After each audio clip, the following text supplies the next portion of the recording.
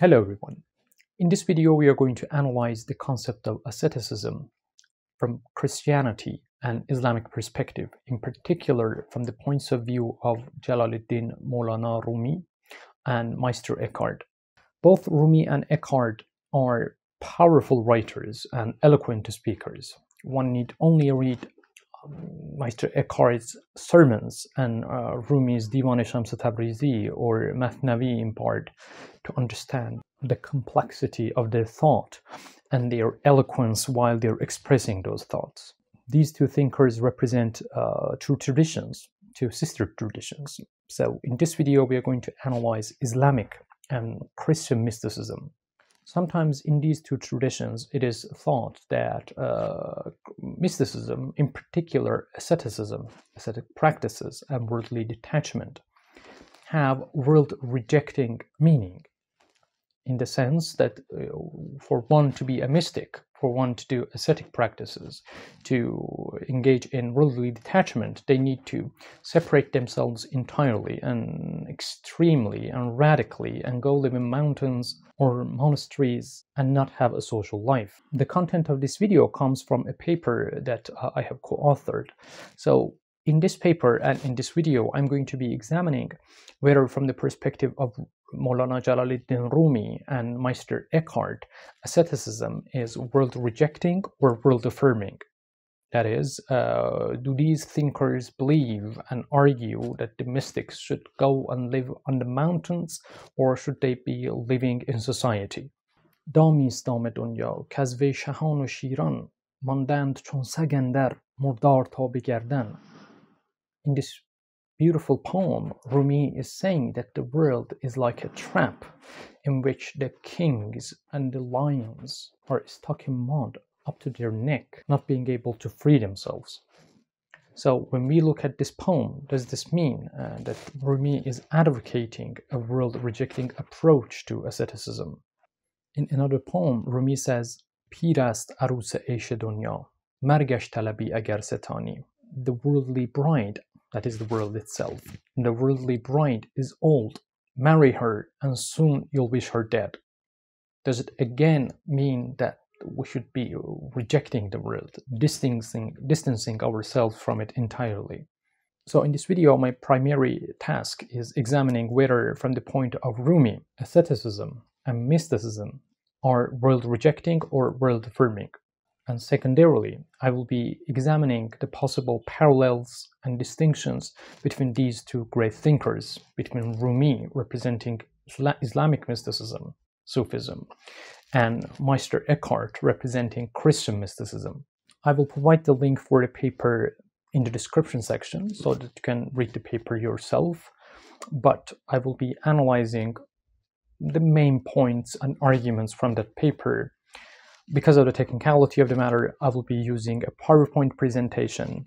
So without wasting any time, let's get into our analysis. Now, let's start our examination. The title of the paper that this video comes from is Rumi's Asceticism Explored, a Comparative Glimpse into Meister Eckhart's Thought. As I told you before, I have linked the paper in description. So what are the objectives? The objective is examining the nature of asceticism, or in Farsi, riyazat, in Sufism, in Sufi perspective, especially from the point of view of Mawlānā Jalāl Rumi. There are two critical questions to be examined. Number one, is Rumi's asceticism or riyazat world-rejecting or world-affirming? That is, in Rumi's perspective. Engaging in ascetic practices in worldly detachment force you to reject the world or still practice those while affirming the world. Number two, what are the potential parallels and divergences between Rumi and Meister Eckhart's stances? So in this paper, I have analyzed Rumi's primary works within the Persian intellectual tradition. What do I mean by that, and why have I done that? Well, considering like top three works by Mawlānā Rumi, that is Mathnavi, Divan-e Tabrizi, and Fihi Ma Fihi. Let's say we are going to analyze this. In the current literature, in works written in English, The majority of the works use commentaries or explanations or quotations from the secondary sources within English language, as if Rumi was writing in English and the primary language was English, so those authors don't even bother to look at the Persian text. Other than the text being in Persian, and the delicacy and beauty can never ever be translated into any language, which is the case with any poet in the world in their mother tongue. There is a wealth of the secondary sources written in Farsi, and those who are writing in English completely ignore these books and just read from translations and quote from translations, quote from sources that have read those translations and have written based on those translations. So that's why my effort in this paper was to contextualize Rumi's thought within the Persian intellectual tradition in the secondary sources. There are several critical themes in Rumi's works that we will be examining: love, detachment, or zuhd in Farsi, the world's deceptive nature, and seclusion. So the paper's thesis and this video's thesis is this: Rumi's asceticism is not monastic, ruhbani in Farsi. Instead, it balances moderate abstinence and worldly engagement, underpinned by the Quran and the Hadith teachings. By Hadith, I mean the prophetic sayings, the prophetic narratives. Rumi and Eckhart underscore asceticism as an inner transformation rather than mere physical austerity. Rumi and Eckhart underscore asceticism as an inner transformation rather than mere physical austerity, emphasizing inner purification, self-transcendence, and spiritual detachment as routes to divine unity. The two thinkers' teachings are catalysts for profound personal transformation and a more fulfilling life in today's world. So this is the thesis. Now let's start with a biography from both thinkers. Mawlānā Jalāl Muḥammad Rūmī Balkhi. He was born basically in Balkh, Khurasan in the year 604 Hijri, that is 1207 CE. His father was Baha'u'ddin Walad, a distinguished Sufi and scholar. So he comes from a scholarly family. The threatening Mongol invasion in 616 Hijri propelled his family into a nomadic state until they established residence in Konya. His father was a prestigious religious authority in Konya. After his death, Rumi inherited that position. Then he delved into Sufism. He became the student of Burhanuddin Tirmizi, who was his father's student. Here is the historic part happening. He met Shams Tabrizi, his life-changing mentor, in 642/1244 CE. After a very short time, actually, in 645, Shams left him, and this meeting and his departure left a historic effect on Mawlānā Rumi. The sun shone in my mouth. This is the effect of that historic meeting. And in another place it says, Tabish jan yaftelam, vashuda bishkaftelam. That is, my soul started radiating, started illuminating, and my heart opened up. This is the magnitude of the effects that Shams Tabrizi had on Rumi. After his departure, and actually during his meeting, Rumi withdrew from public sermonizing. He focused on the spiritual training of disciples and his talks to his gatherings of his students. He died in 772/1273. Now the Christian mystic. Meister Eckhart was born around 1260, likely in Tombik, near Gotha in Saxony, Eastern Germany, if I'm pronouncing all these names correctly. And he was a notable medieval theologian, mystic, and philosopher. There is a debate whether he was a philosopher, but if you want to see a discussion of that, please refer to McGinn's book, The Mystical Thought of Meister Eckhart, the Man from Whom God Hid Nothing. So if I'm not mistaken, in the introductory part of that book, McGinn is dealing with this question. He was educated mainly at Studium General in Cologne. He advanced his studies in Paris in the year 2086, and interestingly, he later became a professor at the University of Paris during 1302-1303. Meister Eckhart is one of the most controversial mystics of, I would say, all time. And naturally, because of his radical thought, which could be compared to Ibn Arabi in Sufism, Eckhart's mystical teachings faced church scrutiny. So they were examining his works, trying to charge him of heresy. After his death in 1328, some of his ideas were condemned by the court in 1329. His substantial works, including his Latin treatise and vernacular German sermons, markedly impacted Christian mysticism and philosophy. Again, his thought was so powerful and so penetrating that it affected Christian mysticism a lot. And his significance, again, could be compared with Ibn Arabi, both of whom are speaking about a unity, which could be interpreted in a sense an absolute unity between the created and the creator, which is one of the most controversial theories. And Islamic jurists and Christian church do not like these expressions and these theories. Now, before going forward, I need to define some terms because these are the central terms and you need to have a good grasp of them. First, in mysticism, the world-affirming stance posits engagement with the world as beneficial or essential for spiritual practice when driven from otherworldly or transcendent motives. This view supports pursuing lawful sustenance and financial stability to uphold oneself and one's family, regarded as favorable for one's spiritual progression. It advocates for a balanced interaction with material and spiritual realms, suggesting that forsaking the material world is not requisite for spiritual advancement. The fulfillment from such balanced interactions aligns with the sought-after spiritual outcomes.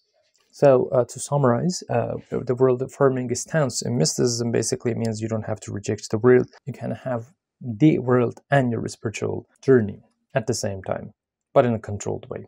Contrastingly, the world-rejecting stance interprets engagement with worldly desires and pleasures as detrimental, that is, negative and harmful, especially those lacking transcendent significance. This viewpoint sees such engagement as injurious to individuals' spiritual health, potentially cultivating harmful traits like greed. It dissuades an undue emphasis on excessive worldly pleasures and desires devoid of a higher transcendent aspiration, recognizing it as an impediment to spiritual growth and inner transformation. Number 3, escapist tendencies encourage radical disengagement from the material world, its difficulties and obligations to achieve spiritual objectives or maintain inner tranquility. This viewpoint perceives asceticism and mysticism as separate from the practical aspects of life and not actively contributing to social improvements or addressing real-life challenges. So, reject the world entirely, dwell in a place apart from people, and live your spiritual life. That is what escapist lifestyle and spirituality means. Now, the key term, monasticism. Monasticism denotes a religious practice where adherents commit to a strict seclusion, self-discipline, and spiritual dedication, usually residing in purpose-built, isolated communities called monasteries. Now, these terms are very important in what's going to follow, because these are the terms that I will be playing with during my presentation, and if you read the paper, they're going to happen in almost every page in that paper. Now, with this being said, let's start our discussion. First, about Rumi's understanding of asceticism, or like I said, in Farsi, riyazat. So, the literal meaning. Literally, riyazat or asceticism signifies the act of controlling animals and restraining their random movements while walking. That is what riyazat literally means. But this is used in the technical sense. So the analogy, the animal controlling analogy, implies that our animal faculty should remain subordinate to our rational faculty.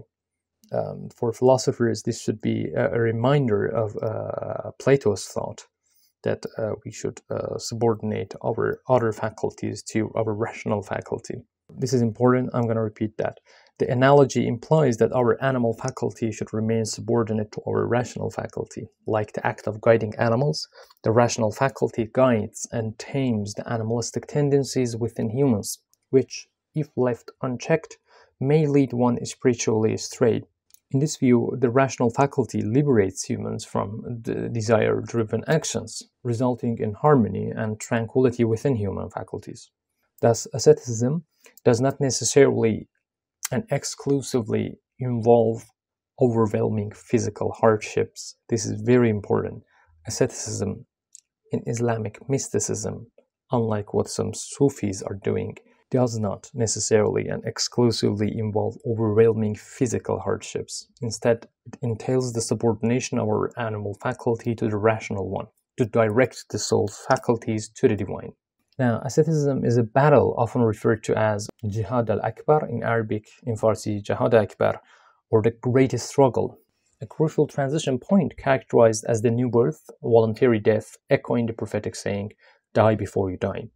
And have in mind that this asceticism in the Islamic thought derives from the balanced practices stipulated in the divine law, that is Sharia law, and tradition, and by tradition I mean the Quran and the Hadith. Now, a comprehensive definition of asceticism considering all the things that we have discussed. Therefore, Islamic asceticism or riyazat is a deliberate and disciplined practice of self-restraint, abstaining from excessive material and sensual indulgences, and endurances of hardships to promote individual growth, self-mastery, and spiritual advancement. This practice is characterized by austerity in appearance, manner, and attitude. Notably, riyazat, or asceticism, encompasses resilience amid hardships and detachment, which I have translated as zuhd in Farsi, worldly detachment, zuhd, fostering spiritual growth. So if you paid enough attention here, you would realize that zuhd is basically a part of riyazah. That is, detachment is a part of asceticism.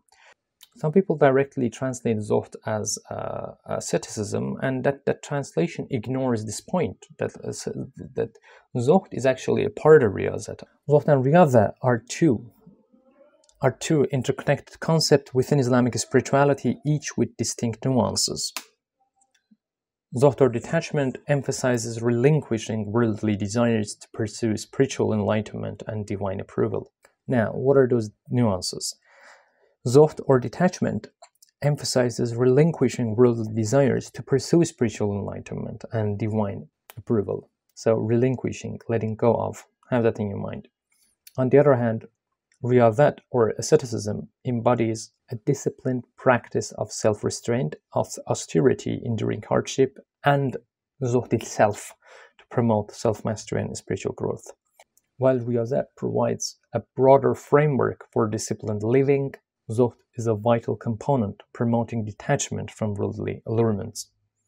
The practice of zuhd supports the objectives of riyazat by directing desires toward spiritual pursuits.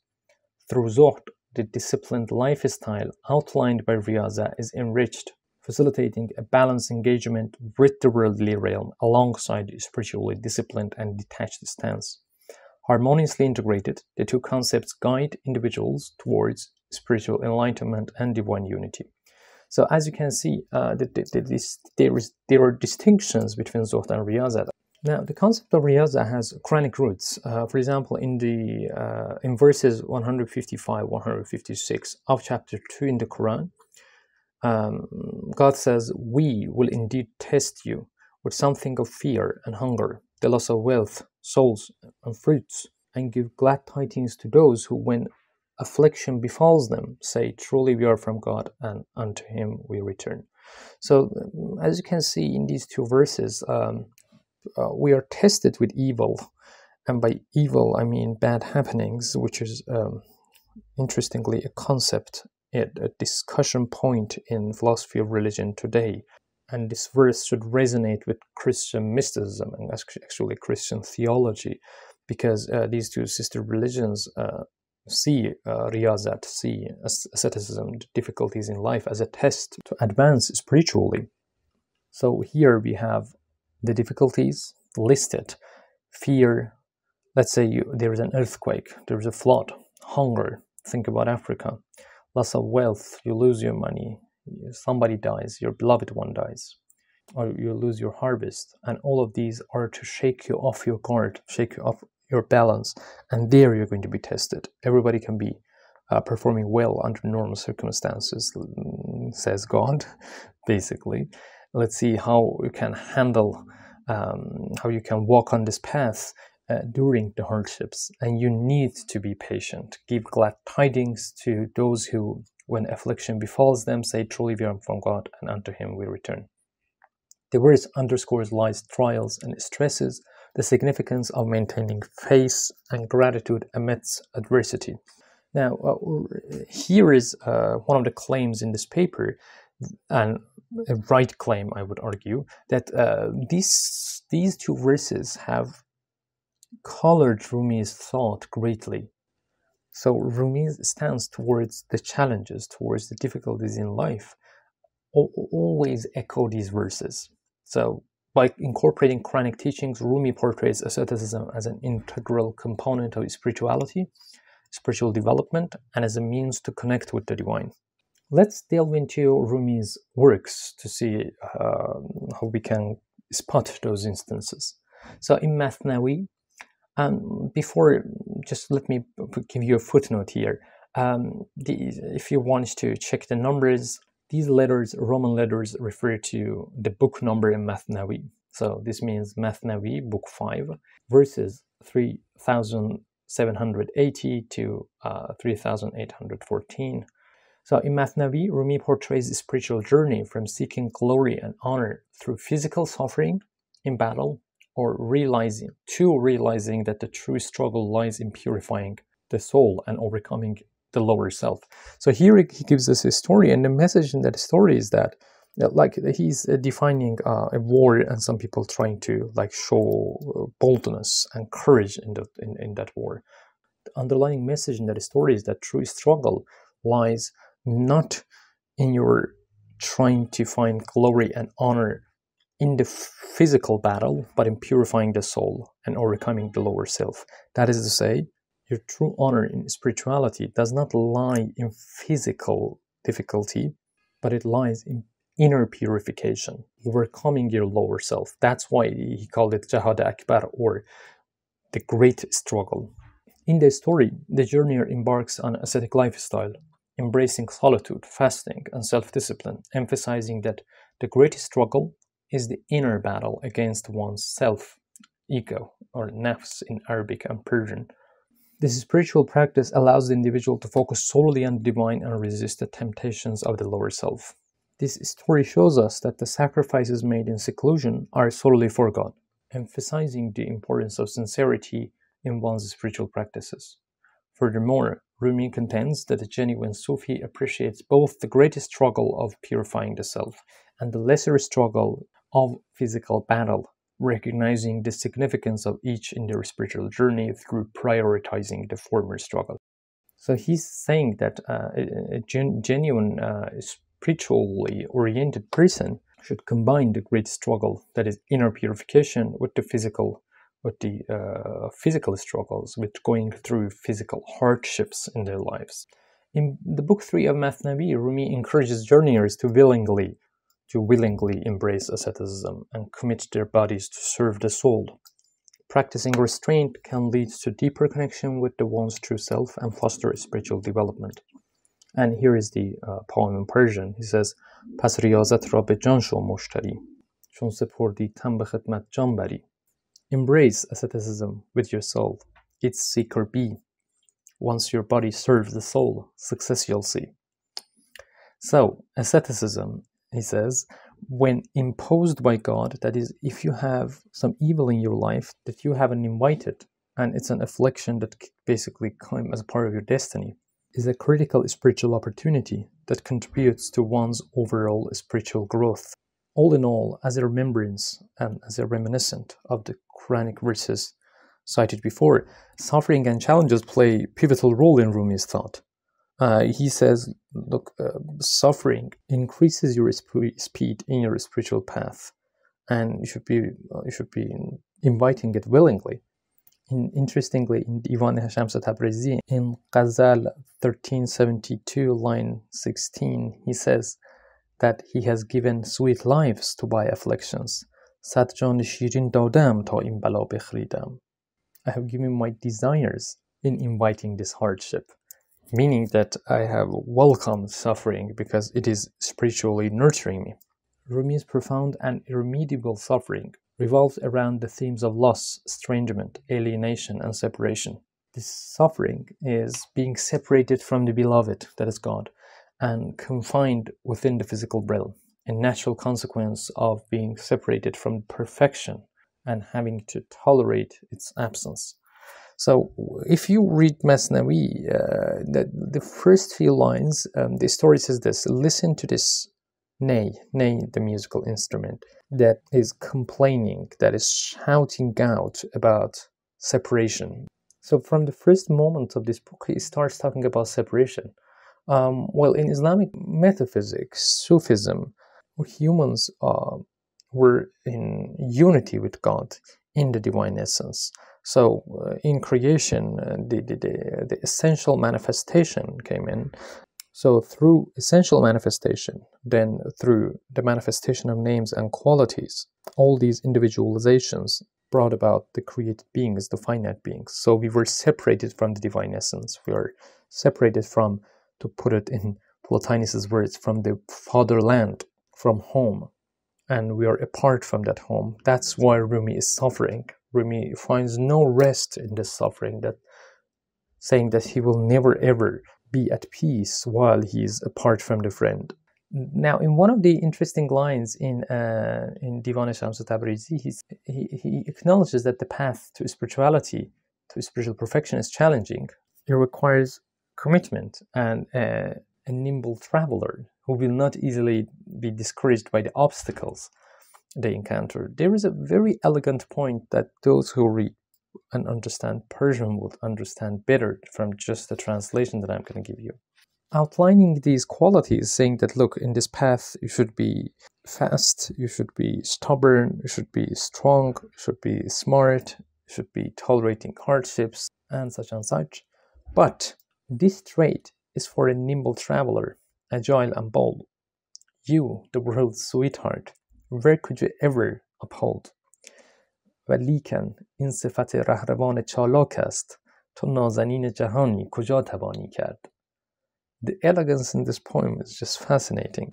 Rumi is saying that if you are a spoiled brat, well, in my interpretation, if you're a spoiled brat, this is not the path for you. You cannot handle it. How you are the world's sweetheart. How can you handle the difficulty in this path? Conclusion. While Rumi acknowledges the challenges associated with asceticism, he emphasizes its transformative power in purifying the soul and overcoming the lower self.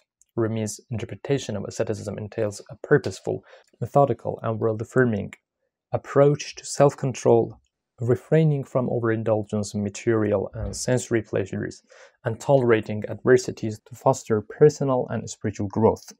Now, then Rumi introduces a very powerful element that is Rumi's signature, I would argue, and that is love, mystic love, divine love, a powerful element alleviating the ascetic practices' challenges, transforming them into delighted experiences.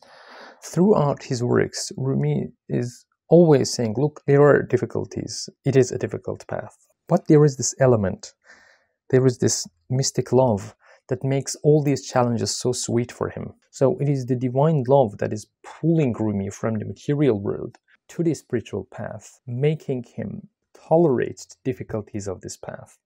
They love mysticism, they love metaphysics, whatever you call it, was present in the works of other authors, other poets, mystics before Rumi too, but the metaphysics of love reached its apex with Mawlānā Rumi.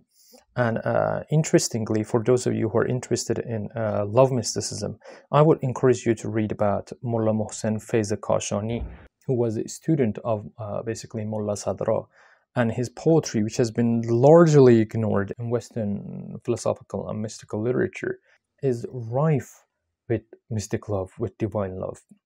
We are writing some papers, so I will be creating videos about those too. But in the meantime, I encourage you to get to read about Mullah Mohsen Faiz Kashani. If honestly, I take several poems from Faiz Kashani and several poems from Rumi. I don't tell you which one is from Rumi, which one is from Faiz. They wouldn't even recognize them.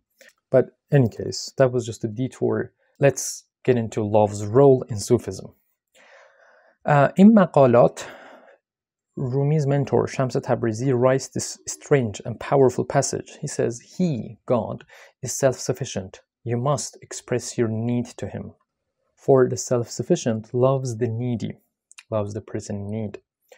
Through that need, something from the eternal God would be bestowed on you, which is love." Pay attention. Through that need, something from the eternal would be bestowed on you, which is love. Through that eternal, that is, through that love, you perceive the eternal, the God. To paraphrase this last strange but powerful sentence, through love, you perceive God. Through love, you perceive God. How can this happen? We're going to examine that. To understand Shams Tabrizi's assertion, we need to delve into secondary sources a little bit. Jalaluddin Humayni, which was a magnificent Rumi scholar, an Iranian Rumi scholar, says, "Love is the sustaining force behind the cosmos and the essential link within the chain of beings. Its absence, that is love's absence, could rupture this interconnected structure." What does he mean by that? To understand this better, like to understand why he's saying that love is the sustaining force behind the cosmos, we need to be familiar with a concept called Wahdat al-Wujud, or unity of existence, or the oneness of being. I cannot get into it so deeply in this video, but there is a separate video for that from Ibn Arabi's perspective, which I will link in the description. Watch that if you wish. But the summary is this: according to this theory, through his manifestation, the real God pervades the world, culminating in a singular existence. There is only one existence, there is only one reality, and all the finite beings, all the finite entities are nothing but emanations, manifestations of that single reality. There are different interpretations of this theory. Again, I cannot open them up here. Like there are those who are saying, no, there is no unity of existence, there is unity in contemplation. That is not that existence is one, there is a real existence and there are created existences.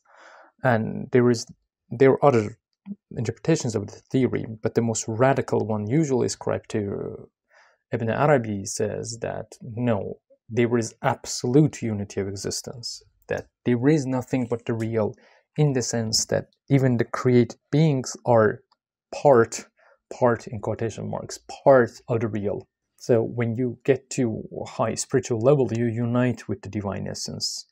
When your chains shackle, when you free yourself from your material constraints, you reach a point that all these limitations go away and unite in an absolute sense in the divine essence. But it has its own criticisms, but I'm not going to get into those here. To understand how this divine love, this mystic love, connects with the unity of existence, we need to understand a modification of this theory done by the famous Iranian philosopher Mullah Sadra Shirazi, and his famous gradational unity of existence, Wahdat al-Tashkiki wujud. This unity views existence as an interconnected hierarchical reality with diverse instances or existence. What it means is that he takes Ibn Arabi's unity, he says, look, yes, there is unity in existence, but we don't have to deny all the multiplicity in the world to prove that unity. There is unity in multiplicity, and multiplicity in unity. To understand that, he introduces a new kind of multiplicity. Let's examine that. So according to him, there are two multiplicities. Horizontal multiplicity denotes diverse existence with unique attributes within the same existential plane. Vertical multiplicity entails different existential ranks marked by varying degrees of perfection. So here in the first horizontal multiplicity, there is animal, like same existential plane. But which animal? There are different kinds of animals in the same existential plane. But in the vertical multiplicity, there were different existential planes, different existential ranks marked by varying degrees of perfection, one being higher than the other. The ranks extend from the pinnacle of the essentially necessary to the lowest level of existence, i.e., the prime matter, each level exhibiting a unique blend of constraints and perfections. So if you consider from the prime matter moving towards the apex, that is the essentially necessary, there are different existential ranks, one being higher than the other. So there is a vertical multiplicity, a vertical hierarchy, and horizontal multiplicity. Building on this, Yasrabi says, by mirroring existence's diverse ranks, love too possesses different levels, from the love for the lower levels of existence to the love for the essentially necessary. Why do existence have love for the higher levels? Each existence pursues the higher levels' perfection. So that is the cause behind the love for the higher levels. Love for the essentially necessary is deemed as the real love, and that for the created existence is classified as the metaphorical love. The real love's force stimulates metaphorical love, and pursuing metaphorical love can lead to attaining the real love if one consciously seeks the real love reflected in these metaphorical mirrors. So in this perspective, because humans are to love all the existential ranks because they're basically manifestations of the divine, manifestations of God, and you are to love all these manifestations. Even your worldly loves, you love a man or a woman in your life, in your earthly life. If you consciously seek the real love, even within that romantic love, that's going to take you to God. That's going to take you to the real love, reflected in the metaphorical mirror, in your spouse's love that you're experiencing. So this perspective illuminates Shams Tabrizi's assertion in Maqalat that we started this section with, through love you perceive God. Rumi usually and repeatedly refers to love as a cure for suffering and challenges. In Divan Shams Tabrizi, in Ghazal 1372, line 10, he writes, "But if love's pain should conquer you, with this pain the sorrow of the heart you can cure." In Fiha Ma Fih, which is another famous work from Rumi, he says, "Love seekers must strive for an inner illumination, which follows asceticism, to achieve tranquility and liberation from worldly desires. In such people's heart, contrary to the materially oriented individuals, worldly temptations appear as fleeting desires, never settling. The path to true spiritual understanding is long and demanding, yet it can be traversed through the transformative power of love." Let us conclude the love section for Rumi.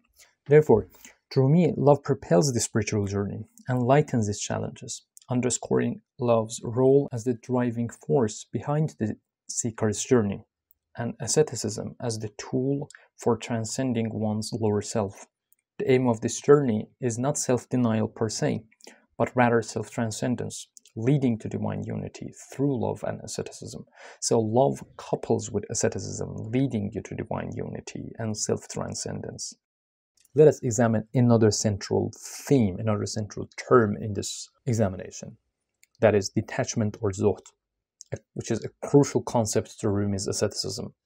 Definition: zuhd in Farsi and Arabic literally means to become uninterested, to turn away from something, to abandon the world, and to renounce the worldly desires. But in Islamic spirituality, zuhd is detachment from worldly pleasures to pursue spiritual pleasures and God's approval. In Mathnavi, Book 6, Rumi stresses zuhd's transformative power and potential in facilitating spiritual enlightenment through wisdom and connecting with the divine by pointing to the relationship between detachment and ma'arifa, or knowledge, in Farsi ma'rifat. In this context, Rumi associates the soul of religious law and piety with the arif, implying that adherence to religious tenets is crucial for comprehending spirituality. This connection demonstrates Rumi's assumption that Zuhd is rooted in principles derived from the Quran and Hadith, emphasizing the importance of adhering to both religious tenets and spiritual exploration. This negates many attempts in the literature who try to demonstrate Rumi as just a monastic mystic, ignoring the religious tenets altogether, just intoxicated by love, smelling flowers, and that was not the case. Yes, he was having spiritual exploration, but he was also a practitioner of religious tenets. This is not what the Hollywoody literature is trying to show today. Any case, therefore, Rumi's equal emphasis on both spiritual and religious dimensions reinforces this paper's assertion that his mystical teachings, while advocating for Zuhd, affirms worldly engagement. So, world plus spirituality. That is what Rumi's Zuhd means. Among many themes, the significance of the world's deceptive nature for Rumi relates to his view of detachment and asceticism. We need to examine this. For example, he considered the world to be of little significance. In Mathnavi, book 6, line 1640, he likens the world to a mosquito's wing. That is insignificant. In Divan Shams Tabrizi, he likens the world to a harlot adorned with rosy veil, emphasizing its deceptive appearance. Don't gaze at her ankle, behold her dark leg. That is, don't look at that harlot's ankle. That is, don't look at the beauty of the world. Behold her dark leg. Look how dark and occupying the world is. Don't just be fascinated by the superficial beauty of the world. See the reality behind. Night play is delightful, yet behind the curtain. Wash your hands off her, O righteous Sufi. Detach your heart from her, O man of steadfast strength. This is why Rumi urges spiritual travelers to detach from the material world and prepare their hearts for spirituality instead. Notably, while Rumi advocates for worldly detachment, this is important, his mysticism inherently holds a world-affirming stance. He advocates a balanced engagement with life's material and spiritual dimensions, negating the necessity to forsake the material world solely for the spiritual development, or excessively delving into the worldly affairs. In a fascinating poem in Divan, in Ghazal 2757, he says, Pir ast arus eish dunya, margash talabi agar setani. The bride of the world's feast is old. Marry her, and soon you'll wish her dead. In Mathnawi, book 4, he likens the world to an old sorcerer who casts spells on its inhabitants, captivating and leading them astray from their true path. In Divan, Ghazal 2028, he says, Dami ist dam dunya, kaz vei shahan u shiran, mandand chun sagandar murdar ta be gardan. A snare is this worldly trap, where kings and lions, representing even the strongest human beings, like dogs, remained in carrion up to their necks. Dami ist torfe tarzin, kaz vei fetade bini, bi aql ta be ka'b u hushyar ta be gardan. A trap is stronger than this, where you can see the senseless to their ankle, the wise up to their neck. Here Rumi is painting a paradoxical picture. He says, the world is a strange trap. The senseless to it, that is, those who are indifferent to the world, are trapped in it up to their ankle, that is, to a minimum degree. But those who are conscious to it, that means those who are occupied by the world, are trapped in it up to their necks. A fascinating poem indeed. Now, a summary of the world's nature in Rumi's thought. Rumi's portrayal of the world as deceptive shapes his Zuhd and asceticism. He sees the world as a misleading veil that distracts individuals from pursuing divine wisdom. This insight promotes the philosophy of Zuhd, a deliberate detachment from the earthly enticements central to Rumi's asceticism, which advocates self-discipline and temperance in material and sensual endeavors. Consequently, by advocating separation from the illusory world, Rumi's doctrine defines asceticism as a path of transformation. This journey, guided by love and lit by the divine light, ultimately leads to unity with the divine. In the beginning, in the thesis, I claimed that Rumi's mysticism, asceticism, is not monastic. Let's examine that. According to Rumi, it is not the world itself that is evil, but humans' excessive preoccupation with it. To understand this, let us examine a passage from Naraqi, Mullah Ahmad Naraqi, in his Mi'raj al-Sa'ada. He distinguishes two types of engagement with the world, one that is praised and the other that is condemned. The motivating factor behind the praised engagement is otherworldly. That is, you engage with the world not for the sake of world itself, but for a transcendental and otherworldly purpose. So in this world, let's say you're working to provide for your family to, let's say, satisfy God's happiness, to satisfy your family's happiness with this transcendental mentality. You're working to earn money to help the poor. With such mentality, even finances contribute to your spirituality. And this aligns with a hadith, with a narrative from the Prophet Muḥammad sallallahu. He says, worship consists of 70 parts, the highest of which is seeking lawful sustenance. So again, finances in this mentality and in this context contribute to spirituality. This is praised engagement with the world. The other type, the condemned engagement with the world. Here, the person is preoccupied with the desires and worldly pleasures that are not otherworldly, or that are not transcendental. This leads to an ill heart, fostering harmful attributes like greed. Here, with this condemned preoccupation, you are obsessed with the material world for itself and in itself, excessively dealing, let's say, with the luxurious aspects of life, delving into your desires, trying to satisfy them. Rumi's engagement with the world, as we can see from his work, fits into the first type, fits into the praised engagement with the world. Despite discussing abstract and intuitive matters, Rumi's language also includes social and civic matters, which shows that he considers the worldly life important too. He suggests a harmonious balance between life's material and spiritual aspect, which I have been repeating throughout this presentation. This approach aligns with Islam's emphasis on living within the medium path, بين الإفراط والتفريط. Those who are familiar with ancient Greek philosophy, in the Nicomachean Ethics, Aristotle introduces this medium path discussion. He says there are two extremes in everything, and your job, if you want to live a moral, ethical life, is to find the medium path and live through it. And well, in Islamic philosophy of ethics, they take this mentality and introduce that middle path as the Sharia law, as the divine law. He says, look, the divine law is that medium path. So Rumi's stance, despite what many people are trying to portray him as some excessive and radical Sufis, as I have been showing from his work, directly quoting with the references, his path is not that of a radical Sufi, a monastic Sufi. His path is that of a medium path, a harmonious balance of material and spiritual life, which is one of the reasons that he has become so universal, surviving centuries after his death. Let us substantiate this claim a bit more. In Fihi Ma Fi, in his other famous work, Rumi first quotes Prophet Muhammad's famous saying that Islam does not endorse monasticism.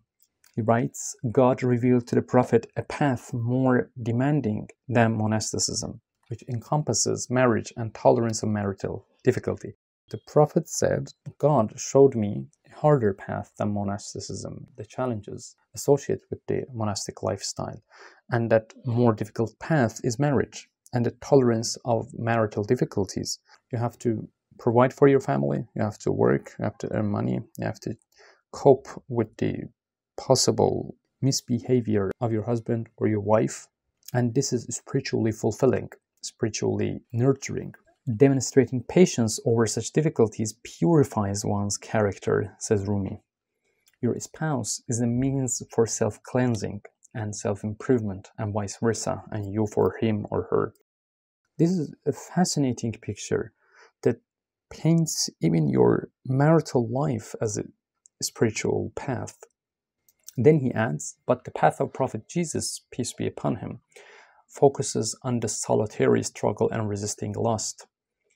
And he acknowledges that. Interestingly, he does not deny this. He says, if you look, pay attention to this sentence, if you cannot follow the Prophet Muhammad's path, at least pursue the Prophet Jesus' path. See, at least pursue the Prophet Jesus' path, so as not to be utterly deprived. He prioritizes, of course, the former path, but he says, if you cannot do that, fine, at least go with the latter path. Now, there is a very important discussion about solitude. That is too much for me to discuss in this presentation. Please read the paper, pages 9 to 10. Here, I'm examining what role solitude played in Rumi's asceticism. But let me just give you a summary here. There are two camps. One of the camps, again, as a monastic camp, says that you have to live in mountains apart from societies, in monasteries, and not associate yourself with society. The other camp says, no, you have to live in society and have your spirituality. Rumi fits into the second camp. How, why, through which lines, which books, and through what lines of reasoning, please refer to pages 9 to 10. Now let us get to Christian mysticism and its representative Meister Eckhart. Meister Eckhart's asceticism centrally revolves around detachment. Detachment is a very important word for Meister Eckhart. Detachment for Eckhart has dual implications. Number one, the renunciation of earthly pleasures for spiritual fulfillment and God's approval. So this is what we have been discussing in Rumi's thought, right? So you have to detach yourself from the excessive worldly pleasures to achieve something spiritual and achieve God's satisfaction and progress in your spiritual journey. That is one side. The other side has a more technical meaning. Detachment, in this meaning, refers to humans' intellect's capacity to dissociate itself from all finite created entities, including its existence, including humans' existence. That is important. We're going to dwell on that. But let's start with substantiating detachment type 1. I'm going to examine Eckhart's thoughts through his treatise and sermons, mostly. On the treatise called On Detachment, Eckhart points to the indispensable role of suffering in one's spiritual progression. According to him, the requisite detachment for spiritual ascent is most proficiently attained through suffering. He deems it as the quickest pathway to divine perfection. And he makes this point by pointing to individuals who embrace the utmost bitterness alongside Jesus Christ, peace be upon him, who will subsequently experience the greatest eternal bliss. Eckhart says suffering may affect the body, but it beatifies the soul in the divine sight. This is a direct quote from him, from his sermons, Sermon 8. If you suffer for God and God alone, your suffering does not hurt and is not hard to bear, for God bears the load. Another quote from Sermon 83. Truly, it is in the darkest that one finds divine light. So when we are in sorrow and distress, then this light is nearest of all to us. This articulates that our suffering is transformed into divine light, and that light is brightest in the darkest of moments. That is, that light, divine light, is present in the most difficult and challenging of the circumstances. You see how this echoes, how this resonates with Rumi's thought and with the Quranic passage I quoted in the beginning, that suffering is a means, but it gifts you spiritually. Now, let us get into the second meaning of detachment. In the treatise on detachment, Eckhart depicts detachment as void of earthly desires, paving the way for divine will to inhabit the heart. That is important, paving the way for divine will to inhabit the heart. It's like a race towards divine unification, where the detached heart, open for divine imprinting, attains the highest state of blessedness. In another treatise, i.e., the talks of instruction, the part on detachment and on possessing God, Eckhart illustrates detachment as an internal state rather than mere physical seclusion. Again, a very highlighted similarity with Rumi. This is going to be a very surprising passage. Eckhart criticizes the superficial peace in solitude, proposing that a person in the right state can achieve equanimity anywhere.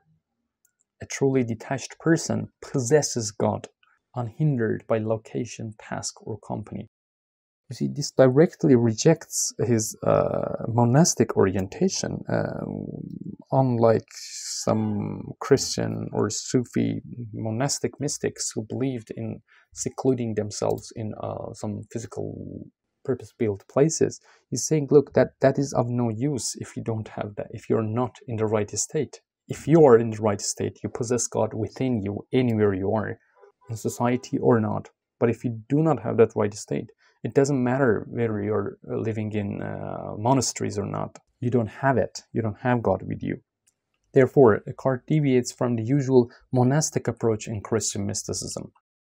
I think his softer, more social approach to spirituality seems influenced by his philosophical orientation.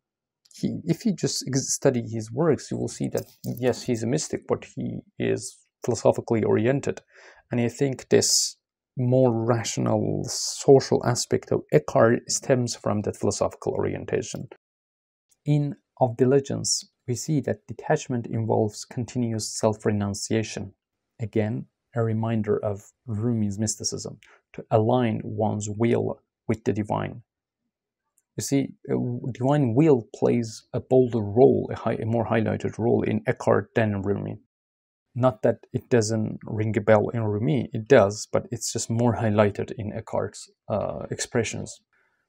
Detachment involves continuous self-renunciation to align one's will with the divine. This constant process of self-emptying transforms the self to receive God's presence. This is important, to receive God's presence entirely.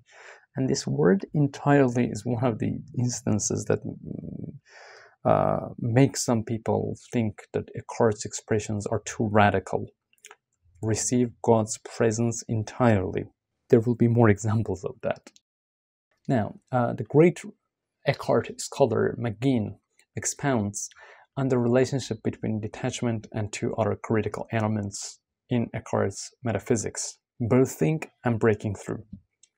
Birthing, according to McGinn, in Eckhart's thought, symbolizes divine word's manifestation within the individual, which follows detachment and involves relinquishing possessiveness, ego, and will. Now the second concept, breaking through, follows birthing.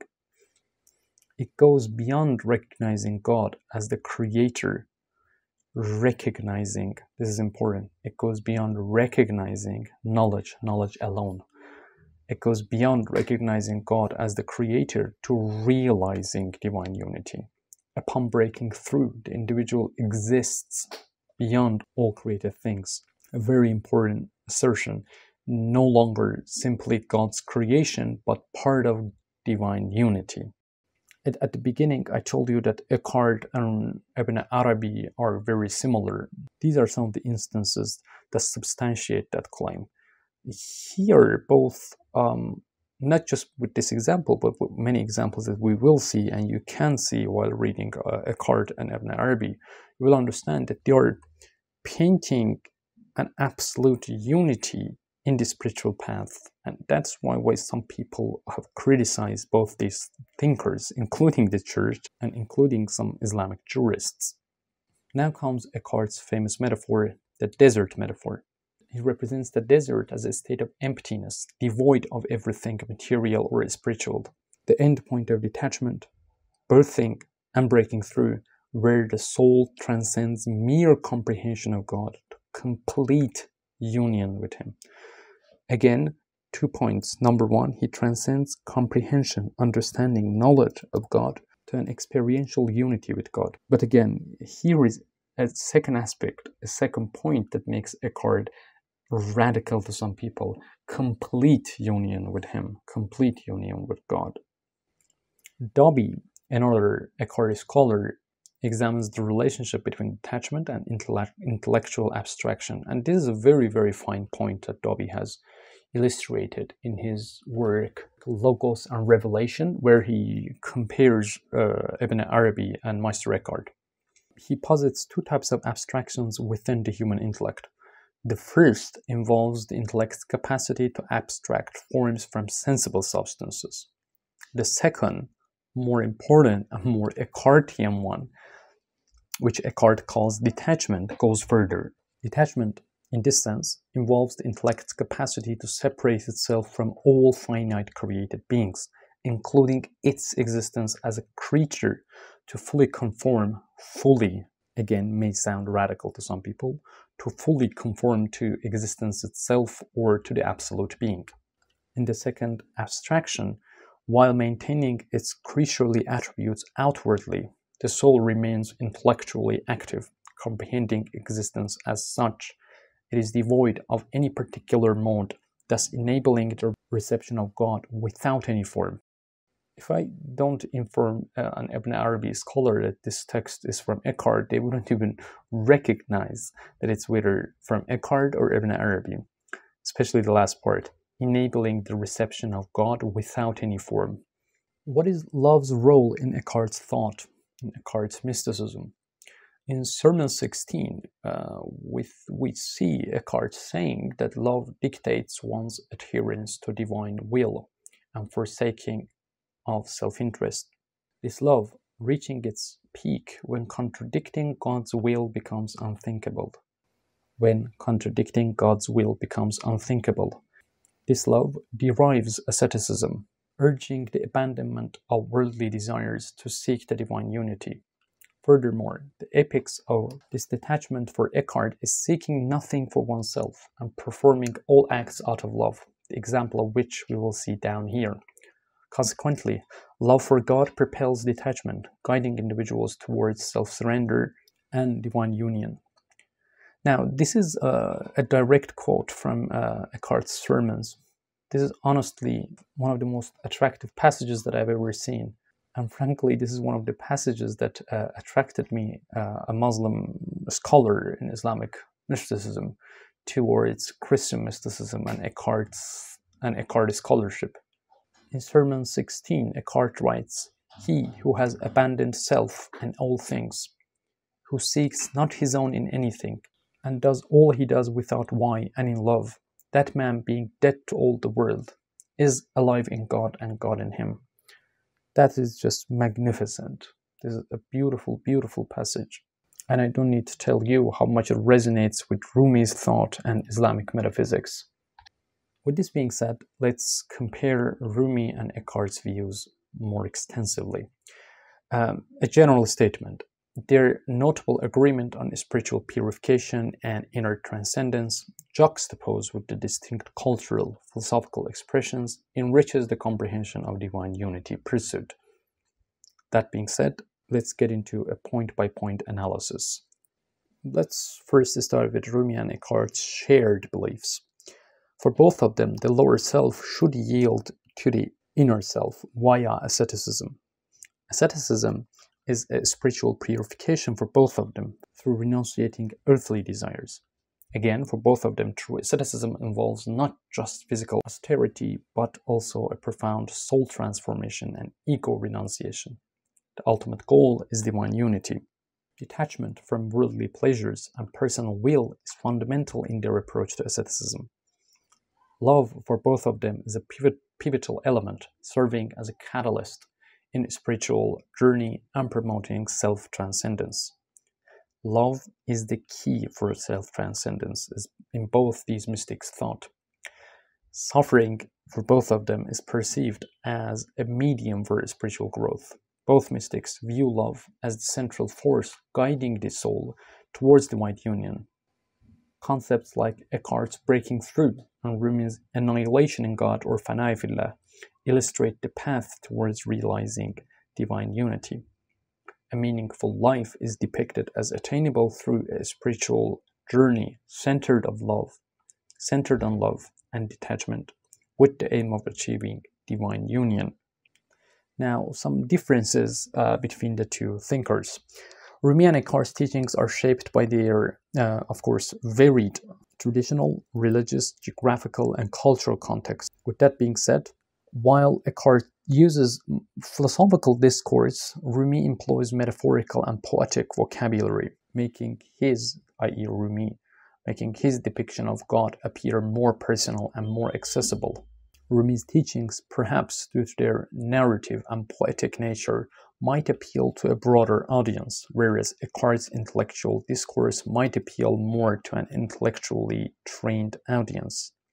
Furthermore, Rumi emphasizes the need for a spiritual mentor, which is less accentuated in Eckhart's teaching. I'm not saying that it's not there, I'm saying that in Rumi's thought it is more highlighted, which goes back to Sufism's general framework and emphasis on a spiritual mentor or sheikh. Now, how can the two thinkers' thought enrich each other?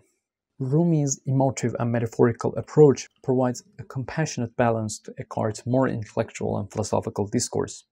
On the other hand, Eckhart can add depth and clarity to Rumi's metaphorical explanations through his philosophical discourse. Concepts like Eckhart's birthing and breaking through and Rumi's annihilation and subsistence with God, فَنَاءِ فِي and بَقَاءِ بِاللَّهِ, are complementary, offering an enriched depiction of the spiritual journey. What is the conclusion? The conclusion is this: Rumi and Eckhart, although emerging from divergent traditions and cultures, both advocate for an asceticism focused on inner transformation and spiritual purification, transcending mere physical austerity. Their teachings converge on love's transformative power, guiding individuals toward spiritual enlightenment and divine unity, despite different modes of expression, poetry and philosophical discourse, respectively. Furthermore, their teachings invite universal access to spiritual quests, transcending specific religious and cultural frameworks and offering an inclusive, nuanced narrative that embraces varied spiritual pathways towards a deeper understanding and connection with the divine. Now, these two thinkers' thought have helped me so much, and this research was literally the most nurturing, the most satisfying one for me. And I enjoyed a lot in my readings, in my research, which took a long time. And I hope that you enjoyed this presentation, you enjoyed the content of these two thinkers' thought, and I hope this research could shed some light on both Islamic and Christian mysticism. And more importantly, I hope that this research helped you understand and hopefully practice a more meaningful life. That is to say, I hope this research gave depth to a more meaningful life. Thank you so much for watching. If you liked the video, please like and share to help the channel. Looking forward to having you in my next videos. Be well.